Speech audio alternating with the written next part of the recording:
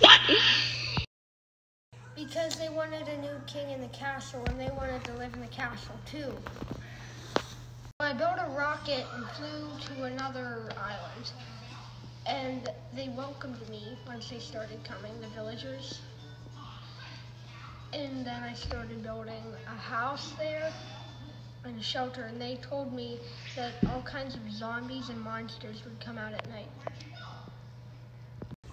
I built a rocket and flew to a new island. Everything there was square, so I called it Squarius. The villagers helped me get everything for survival. They helped me make a campfire and to make a farm and helped me make a start of a house. So.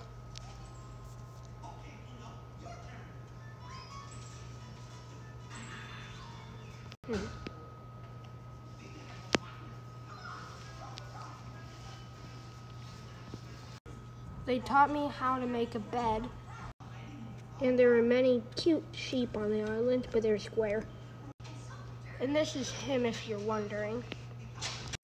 And then this guy wanted to work here as a farmer, and he wanted to stay with me, so I made a bed for the farmer and him.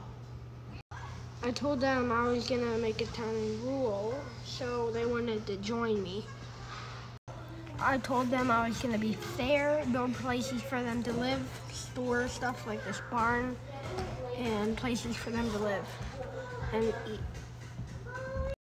More and more villagers started to come since the word got out about it. And then we built a castle to protect ourselves from the zombies and everything that wanted to hurt us, like that creeper. I told the villagers I would do everything in my power to protect them, but there were 3 laws they had to obey. Law 1, all kids had to go to school. Law 2, no rebelling. Law 3, they had to obey their commander. The kids have to go to school to be smart and become architects and builders and farmers. Law 3, villagers need a leader to enforce laws, make laws, and it's easier to keep them safe. They need to follow a leader so there's no chaos, and they need to be protected. And going along with this rule, there's the next law, no rebelling.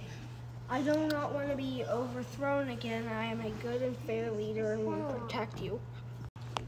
And I built this wall around just for that, to protect all of you from everything. And I built